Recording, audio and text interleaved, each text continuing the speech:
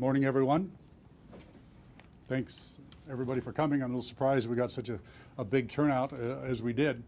I wanted to announce this morning that I've hired a new chief deputy, also called under sheriff, the number 2 in the sheriff's office, and that's Jim Pugel, former interim Seattle police chief. This is a big organization that we have here. King County is the 13th largest county in the country. We're spread over 2,200 square miles. I've got over 1,000 employees. 700 of those are police officers. It's a big department to manage, and I wanted to make sure that I've got somebody in the number 2 position that's experienced, that is progressive, and feels the same way that I do about policing in the 21st century, and especially policing in the Northwest, what we really need and what the citizens of King County are looking for. And I think Jim Pugel is the perfect person for that. This is not meant that I didn't have good people internally, because I do. But I think an organization our size needs an outside viewpoint. I think that's extremely important. I don't have all the answers, and nobody inside the sheriff's office has all the answers, and Jim doesn't have all the answers. But when we put our heads together, when we look at other ways of doing things, this is the perfect solution as far as I'm concerned. So I could not be happier. I could not have more confidence in Jim, and he's a great choice. So with that being said, I'm going to turn it over to Jim Pugel. Thank you. I'll keep it short. I just want to thank you, John, for giving me this chance to get re-engaged with law enforcement and work for the great communities that King County serves. I'm looking forward to it. I've had an adequate break, and I'm looking forward to working and re-engaging with everyone else. So thank you very much. Obviously tan and rested. One of Jim's qualities is, as I said, the progressive nature, the different way of doing police work, and one of those is LEAD, Law Enforcement Assisted Diversion, that started in the city of Seattle, started in Belltown, been very successful. It's been exported to the sheriff's office, both in White Center and Skyway, and in downtown Seattle through our Metro transit officers and our Sound Transit officers. And Lisa Dugard has been part and parcel to that. She's been a driver of that, so I'd like Lisa to say a few words as well. Sheriff, I'm sure there were a few people from your organization that were worried that you were going to appoint me to something. Good morning. I just want to say that I think this is really an inspired choice by the sheriff. He's right that there are some really tremendous people in the King County Sheriff's Office, and I've had the opportunity to work with some of those commanders and deputies in the LEAD program, which we coordinate. And Jim Pugel really is going to be a wonderful addition to the King County Sheriff's Office. As in his role in the Seattle Police Department, he achieved a position of national and international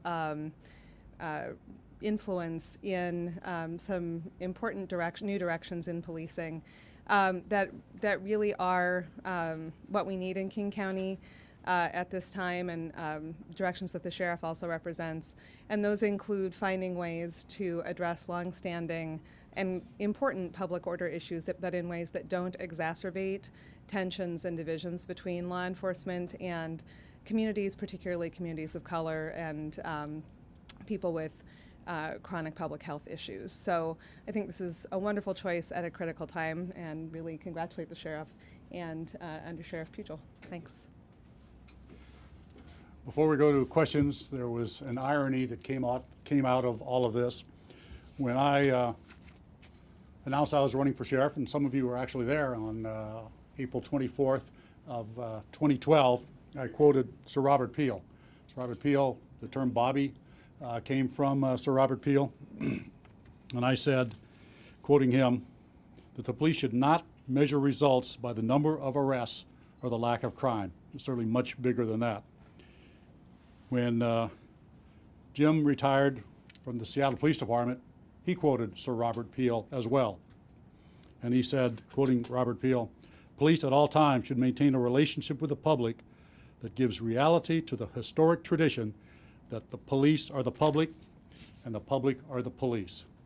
So there's no doubt in my mind that Jim and I are going to be on the same page as where policing needs to be and needs to go in King County. Again, I couldn't be more pleased. Welcome. Thank you. Thank you very much. Can we ask questions? You certainly may, Amy. This is, I would like to keep you from asking questions. Good luck with that. For Jim, I guess we call you Deputy Chief. Chief Deputy. Chief Deputy. What do you perceive to be the differences between the King County Sheriff's Office as far as this challenge, differences, similarities, things that are making you want to take this position and move forward in law enforcement? Well, I think every police department is challenged today. Number one, in fact, we've talked about it on a national level, is improving relationships, improving trust from the people that, or gaining the trust and maintaining that trust from the people that we serve on a regular basis. And it really doesn't matter what department you're in, but the police have to gain that trust and maintain that trust. So that's one of my goals. So the same thing basically, from Seattle to King County, you see those Oh, the same oh, job, sure, basically? yes. There's no differences? Are there any differences that you see between the King County Sheriff's Office and Seattle Police Department? Just with the work I've done, urban policing is much more what Seattle is focused on. Sheriff has to do urban and rural policing and rescue and a lot more varied work. But it's still serving the people, getting to know the people that we are hired by and serving those people. Jim, the King County Sheriff's Office, Seattle PD, two agencies that have to work very closely together. Given the circumstances surrounding your departure from SPD, I know at one point there had been rumblings that you wanted to go for the new chief spot. They replaced you as interim chief. You then retired. What do you consider right now your relationship to be? What's the state of your relationship with the Seattle Police Department? Oh, I have a tremendous respect for the Seattle Police Department. I always will. I have a tremendous respect for the men and women, the sworn and the civilian that work in that department, as well as the command staff. What happened there is past, and I'm just glad to be back in the mix. What have you been up to?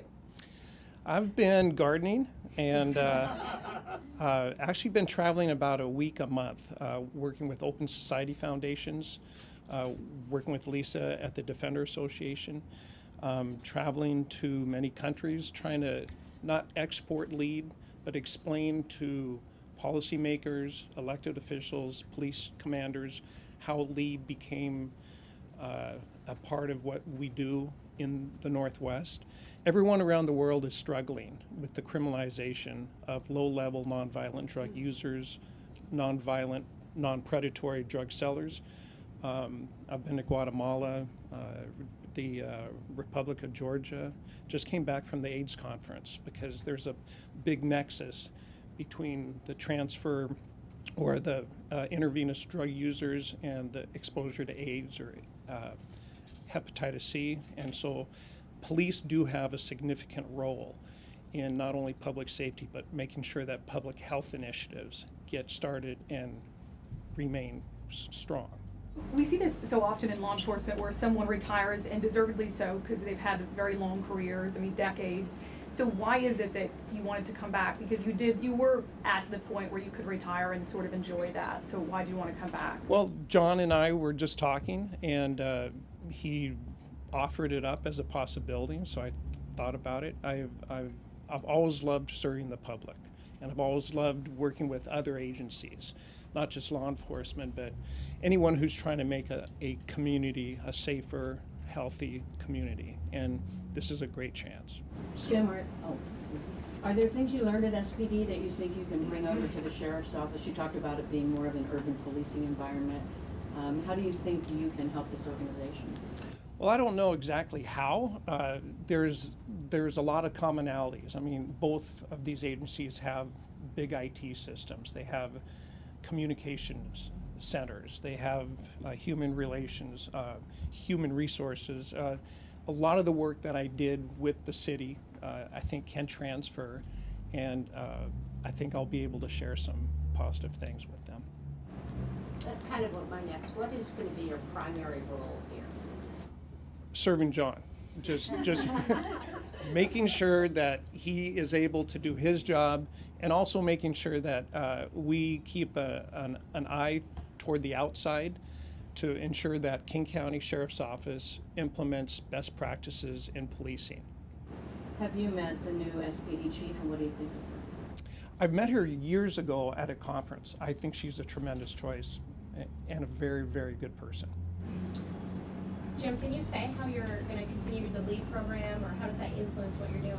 Well, I've been talking to John about it. He mentioned that it's starting to get going out in White Center, and I think that that's a great opportunity. I think working with the Defender Association and the Racial Disparity Project, as well as the officers with the Seattle Police Department, to try to get that going there. I think John also mentioned that Sound Transit, which is a contract agency with the King County Sheriff's Office. A lot of the folks that the Seattle police officers deal with in the Belltown downtown area are the same folks that the transit officers have to deal with. So I think replicating the program and expanding it is a significant priority. Some critics have said that the King County Sheriff's Office officers have more discretion when it comes to use of force than some of the current reforms at the SPD. How do you see the differences between those two offices and how they handle discretion of use of force? I would say it's similar. Every officer in the state operates under the federal constitution and the state constitution. Now, there may be some nuances with policies, but it's fairly similar. All of the officers go to the same police academy out in Burien. So I don't see a significant difference. John, when did you come up with this idea?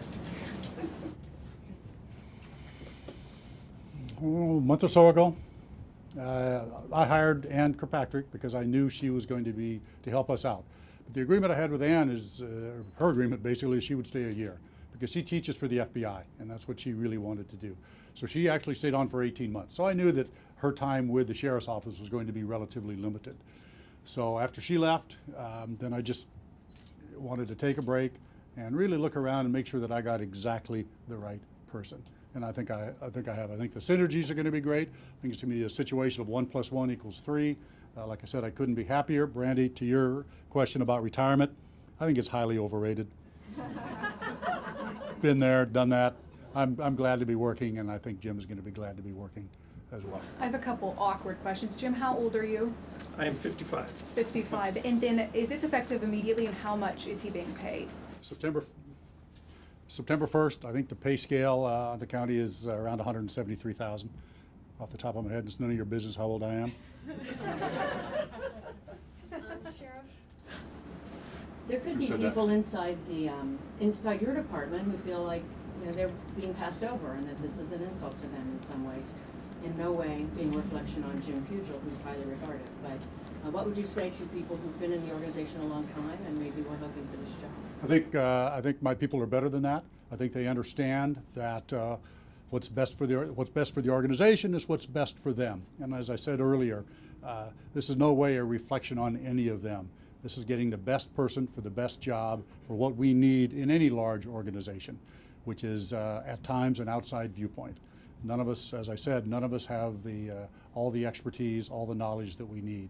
And when you can bring the 35 years as a police officer, is that what it is? 32. 32 years as a police officer at the Seattle Police Department, doing, it seems to me, like almost everything over there, and you can bring that to the Sheriff's Office, when my experience inside the Sheriff's Office is admittedly rather limited. It makes perfect sense. And so I think my people will understand that. I'm not the least bit worried that they won't. Did you have conversations, or I don't know if you interviewed for this job, but interview someone else inside the department for the job? No. I talked to Jim and Jim only. Sheriff, how much more would you be expanding budget-wise for the LEAD program to bring it throughout the county? We don't need to expand the budget at all. This is a different way of doing policing. In fact, it'll save money. The LEAD program involves, rather than booking somebody into jail, we get them into treatment, essentially. That's a very short version of it. Doesn't cost any money to do that. In fact, it saves money. And going down the road, assuming it works, and we're still looking at it, still being evaluated, it could save a tremendous amount of money. You know, low-level drug crimes have incarcerated an entire generation of people, of young people, and mostly people of color. We've got to figure out another way to do that. And as I said during the campaign, I-502 was one way to do that. The LEAD program is another way to do that. And I'm sure there's other things out there that we can do as well as we go forward. We have to be open to that. We cannot arrest our way out of society's problems. And I've heard Jim say that as well. I'm not sure which one of us coined the phrase. It was probably me. But we have both used that phrase. We cannot arrest our way out of society's problems. And we need to realize that. We as police executives need to realize that and figure other ways to keep the community safe. And it doesn't always mean throwing somebody in jail.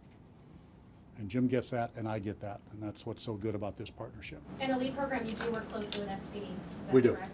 Yes. And there's no awkwardness, nothing? You've None discussed- whatsoever. I mean, You've discussed this with the chief and all of that? oh yeah, and this has been going. We've used LEAD now in the sheriff's office for almost 2 years. It'll be 2 years in January, so this is not necessarily new. And remember, we have our biggest precinct right now is Metro Transit, and they primarily are in the city of Seattle. We have no problems working with SPD. Nobody's asked me. I've met the new chief on several occasions. We have a very, very good relationship. I think she's fantastic. She's exactly what Seattle needed at this point in time. This is exactly what the sheriff's office needs at this point in time. It's a win-win for everybody, especially the citizens of King County.